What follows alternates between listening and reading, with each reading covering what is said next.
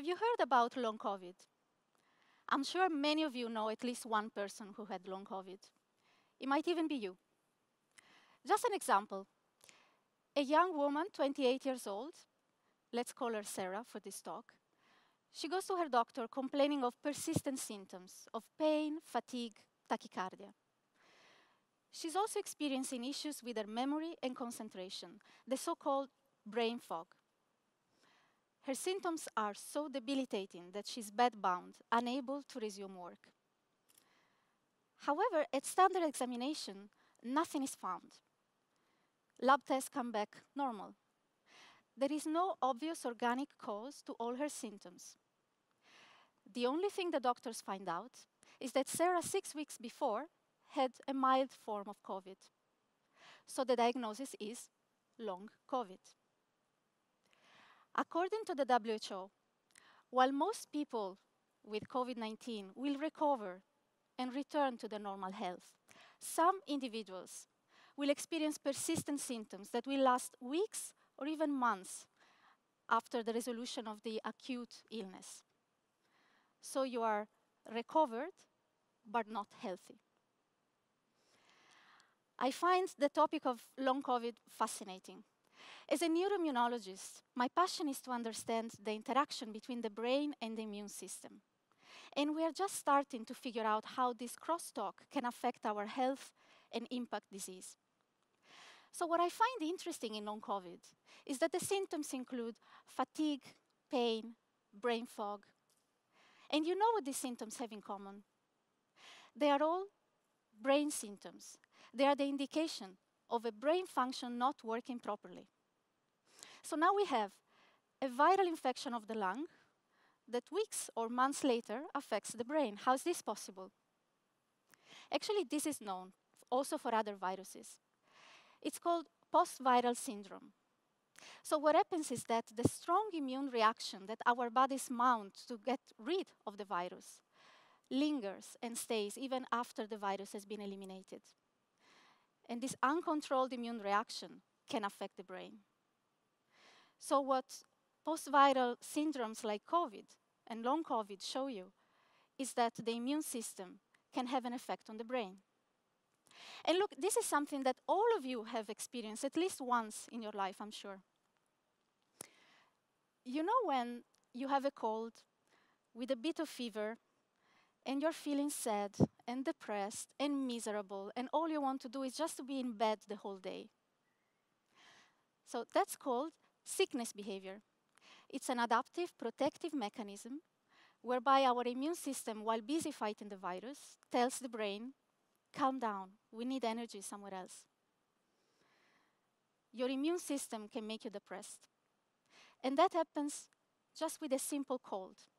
Imagine what can happen when the immune system goes in override in severe autoimmune disorders like multiple sclerosis or other immune-related diseases like fibromyalgia or chronic fatigue syndrome.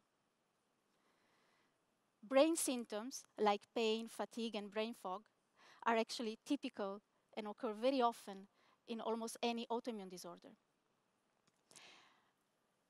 And here's another thing that I find interesting in long COVID. These brain symptoms, like pain, fatigue, brain fog, they tend to occur more often in women than men. And in general, autoimmune disorders affect more women than men. 65% of patients affected by multiple sclerosis are women. 75% of patients with fibromyalgia are women. Why women? To answer this question, in 2016, I co-founded a non-profit organization called the Women's Brain Project to study sex and gender determinants to brain and mental health. And it turns out that the immune system of women, and especially young women, is stronger than in men. And so this strong immune system, on one hand, protects them from viral infection, but on the other hand, puts them at high risk for autoimmune disorders. So biologically, women are more vulnerable to these disorders, and yet the diagnosis often comes late or is missed. A young woman suddenly changes personality. She has psychosis and very severe headaches. No brain damage is found. Her doctors notice that she has no children, so they think maybe this is a way to attract her husband's attention.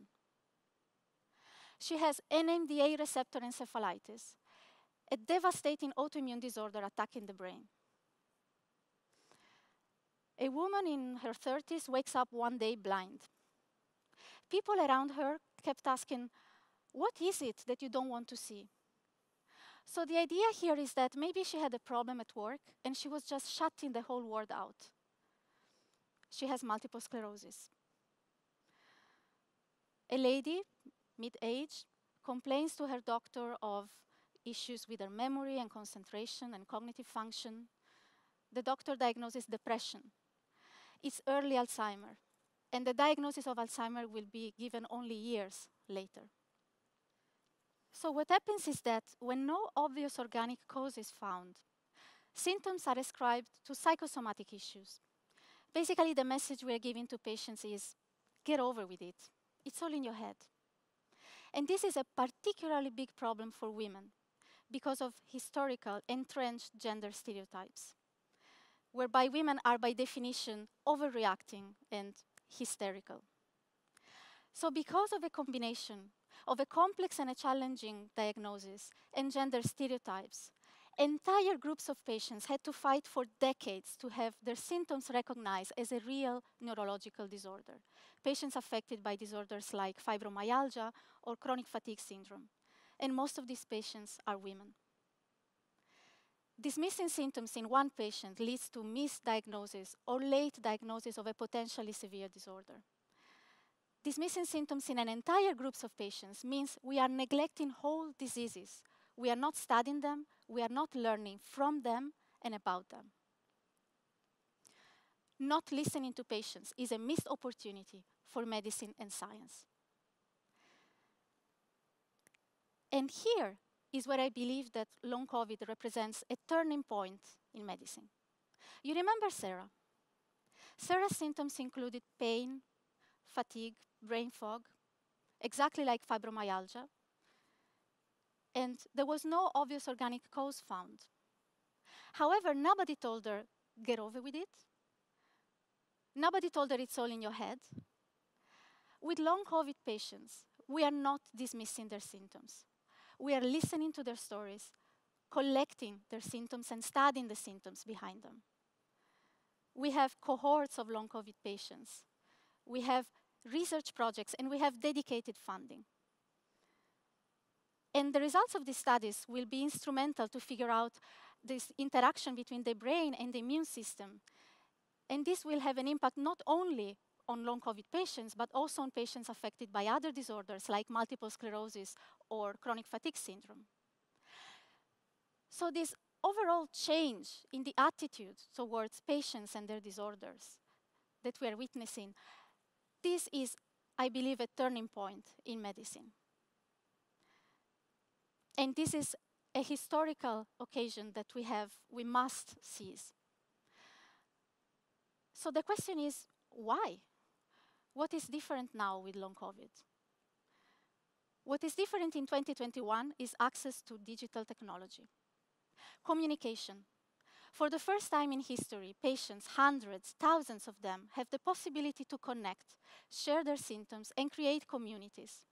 And that's when you realize that you're not alone, you're not crazy, that there are other people out there experiencing the same. So patients, organizations, and communities gained traction, demanded answers, and started lobbying. Patient networks and patients' organizations have been made possible by social media.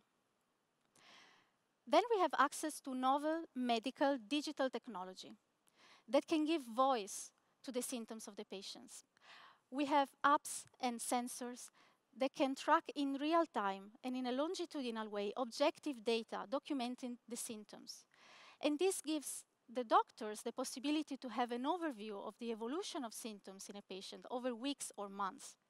And this is important because it expands and validates the recollection of symptoms that a patient might have on the day of the medical visit. And we have artificial intelligence. We have a tool that allows us to collect a humongous amount of data and make sense out of it. So I believe this is a time to be ambitious. We are witnessing a historical change, and we have to seize this opportunity. Wouldn't it be wonderful if we could take advantage of the lesson of long COVID and out of a tragedy find novel solutions for medicine? Wouldn't it be a revolution if patients could become agents of change and work with their doctors to find solutions for their own medical problems? And this is happening. I see this happening. My friend Maya, for instance, Maya and I studied pharmacy together. When Maya started to have weird symptoms like tinnitus, fatigue, pain, she ascribed them to stress, like many women. However, then her eyelids started to droop and the vision from that eye started to be foggy, and Maya was brave enough to contact a neurologist. Together, Maya and her neurologist have embarked in a long journey to figure out what is happening. At every visit, Maya brings her own research, yes, Google, and she brings a picture of her eyelid taken on her phone. And together with the neurologist, they discuss lab results, options, hypotheses, and future steps. Maya has recently found out there is a novel lab test that might apply to her case, and the neurologist did not know about this and was delighted to have this information. So they have booked together an appointment, and we will see the rest of the story. What you have in Maya's story is three fundamental principles. First, equality. Listen to each patient. Go beyond sex, age, ethnicity, stereotypes. Give the right solution to the right patient. Second, active participation. Engage the patient in the medical process. Set aside dogmas and certainties and be curious together. And third, responsibility. The patient becomes subject and not just object of medical decisions. All this empowered by technology. Equality, active participation, and responsibility are fundamental principles of a democratic society. So maybe after COVID and with digital technology, we can build a more democratic approach to medicine. Thank you.